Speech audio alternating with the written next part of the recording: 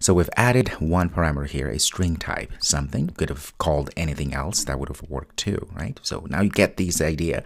And I hope you were able to add other types of parameters such as ints, chars, floats, doubles, and so forth. It's very easy. It's all the same, right? The same syntax, if you will. That's the beauty of programming. Once you know how to do one way, right? Everything else is pretty much the same.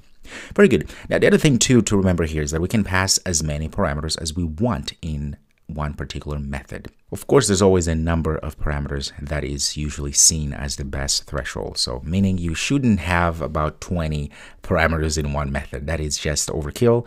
It's considered bad practice. 3, 4, even 5. I think that is still okay, but try to make it as short as possible. So let's look at an example where we can add more parameters here, right?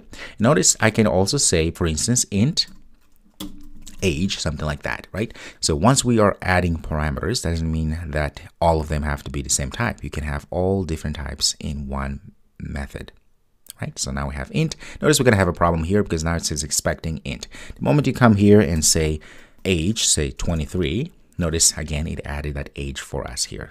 Okay, this again is a visual thing. Okay, so if you don't see this, do not ever add age, colon 23. That's not going to work. Just put 23. Okay, very good. So there we go. Now, of course, we've passed age and int. We haven't done anything with it. That's why this says parameter age is never used. We can also append it here. We can say age as such and see what's going to happen. Save and run. And say, hey, 23. So, of course, we can go ahead and put 2 parentheses as such. And not parentheses, I mean double quotes. And run. We should see that little space there. Very good. Obviously, we can keep going and adding more and more different types of parameters. Now, you can see here, the power that you have is getting bigger by the minute. Meaning, you can come here and do some logic. You can say if enter. If age, again, is greater than 90, then we want to say s out like that. We can go ahead and say, I am still young. All right, save that. If we pass 90 as we did there and we run, you see another method, hey 90. So here the I'm still young is not showing. Why do you think it's not showing? Right. The reason why it's not showing, because if you come here, we pass 90, 90 is not greater than 90, right? That makes no sense. Hence, this never runs, okay? The moment if we change this to 91, what do you think is going to happen? Of course, and voila, another method is there, and I'm still young is showing now, okay? So that is a different way for us showing you that we can pass as many parameters as we wish to pass in a single method, as you see here. And of course, the idea here is to always do your own logic, whatever is coming in.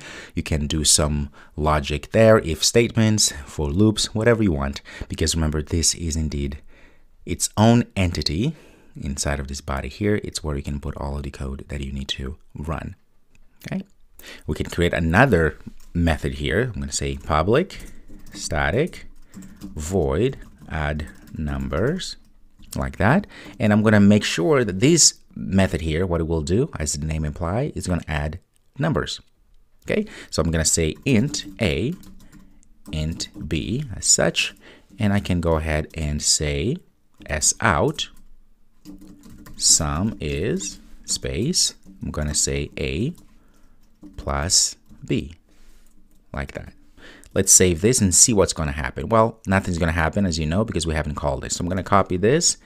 Let's go ahead and comment this out here so to avoid the noise. And of course, we have to pass a few numbers here. So I'm going to say 12 and 12 as such. Let's save, run.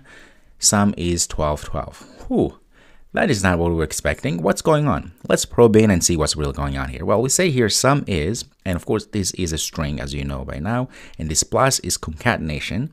And then what's happening here, we have A, whatever we are passing in our add numbers, and B, whatever also we're passing as integers. These are parameters, all right, we specified. But why is it that we're getting 1212? Because 12 plus 12 should be 24. Well, the problem here is very simple. We say that the plus, the addition here, in this case, this is concatenation. We are concatenating, we're not adding. But the moment this is looked at as this, because we are adding A plus B, at least that's what we think we're doing, logically speaking, but the computer cannot discern certain things as we can as humans. Remember, computers are just machines, right? They just follow a certain protocol. So the computer uses this or sees this as concatenation as well. It's going to say 12, concatenate with B, which is another 12. That's why we see 12, 12.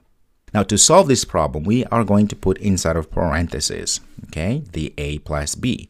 So what's going to happen now? The computer is going to say, so what are we doing this plus here? We are actually concatenating whatever result we get from the addition of A and B, right? Because this is an expression on its own right now.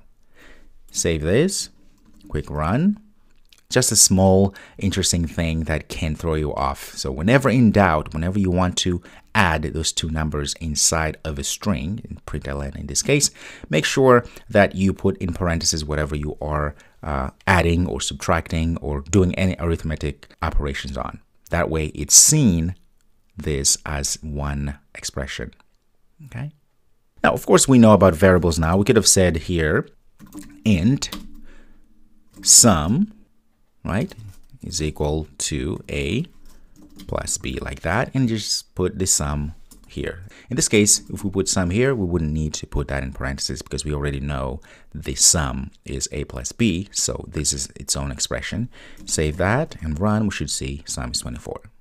All right, there we go. That works. Okay, there we go. So what I want you to do next, as another little challenge here, is instead of add numbers, what I want you to do, I'm going to say here, to do, I want you to create a multiply numbers method, okay, like that, as well as divide numbers. And of course, you'll have to pass parameters here, the numbers that you want to multiply or divide and so forth. So I want you to do this, say to do, and I want you to go ahead and do. So this is your to-do list. Create a multiply numbers just like we did here and system out, right? And as well as divide numbers. All right, I'll see you next.